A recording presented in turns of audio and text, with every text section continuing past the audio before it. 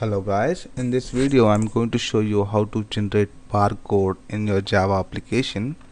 So for this I'm using Jasper reports. So make sure you install the Jaspersoft Studio in your application in your Eclipse IDE. So here you can see in the help install new software. You can not here help Eclipse Marketplace.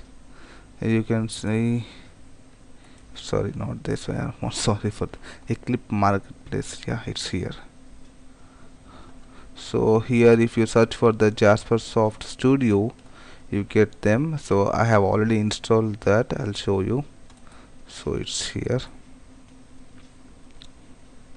in my installed softwares. I have already installed.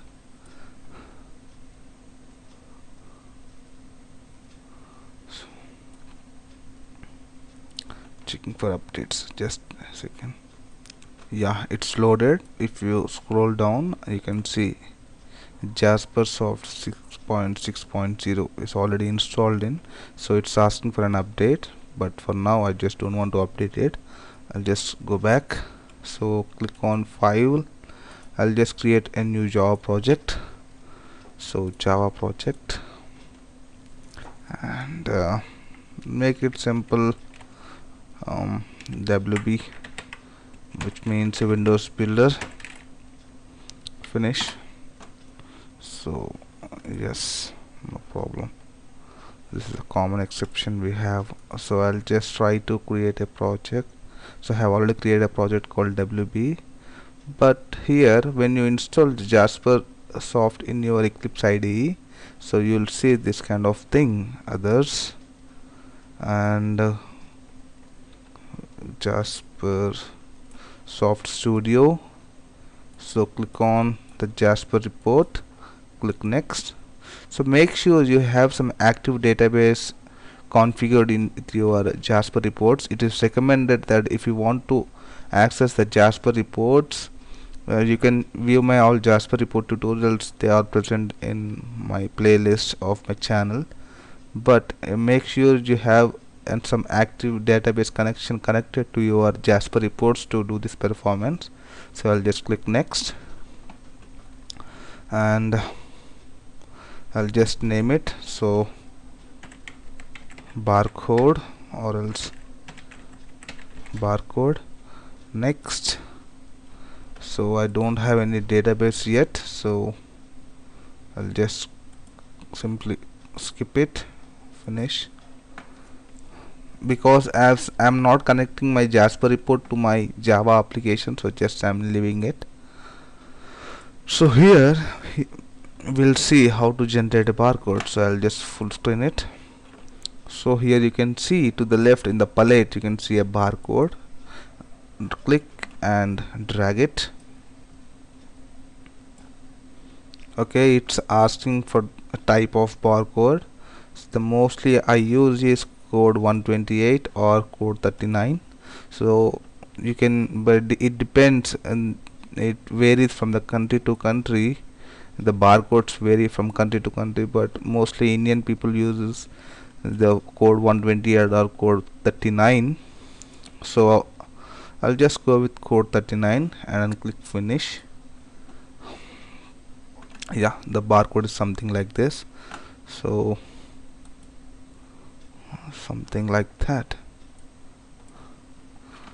Now one second, I'll try to add another barcode. Just I'll try to preview it. We'll see what happens. So the barcode is printed. We can zoom it, but this is not actually what we wanted. So depending on the customer input, we need to generate the barcode, right? So I'll click for some other barcode if possible. I'll just go for code 128. Not this. One second. You can use any one. So all works fine. In my case, I have tested them too. Anything works. You can download any barcode scanner in your, if you have an Android device with you, you can simply download some Android barcode scanner and you can test this when it's compiled successfully. Yeah, this looks fine for me. Now what I'll do is, this is not having any name now, so I'll just create a parameter. And I'll open this, 1 second. Yeah, I'll create a parameter, new, create a parameter. So I'll just double click on this.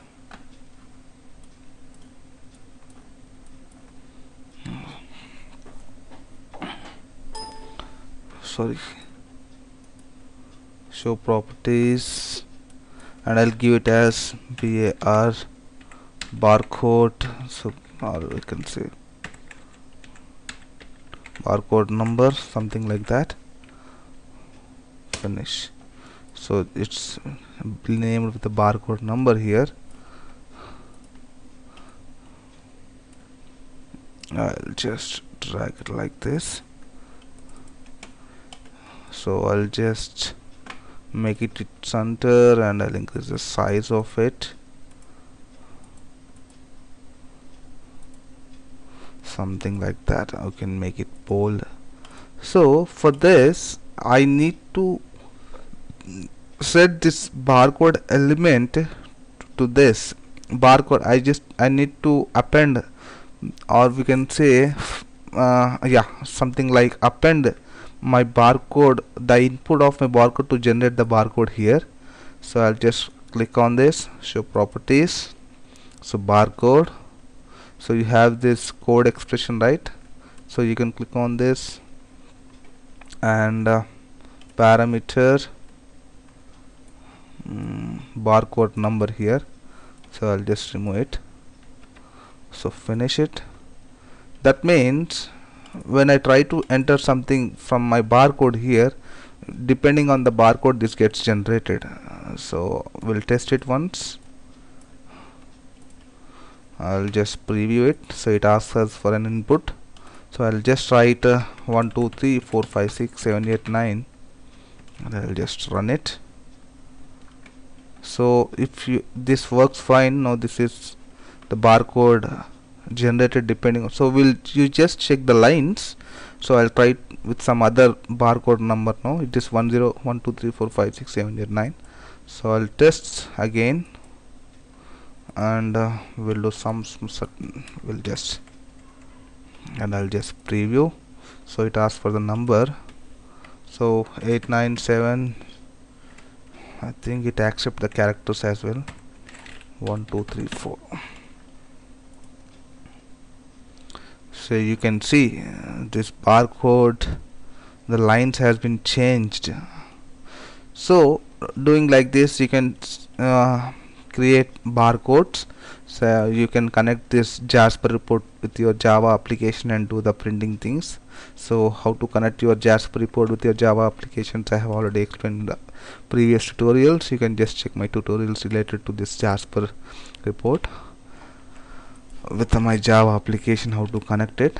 So you can see there may be, you can have a situation like you can even print the barcodes with field names, but we haven't had any fields now.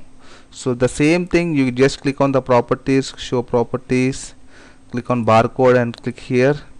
When you click here, you have fields name. For now you don't have any fields here, but when the fields are generated, just select what kind of field you want to set to your barcode to get generated, so that it works with the database columns. Something, you have some column numbers, depending on the column numbers you want to generate the barcodes.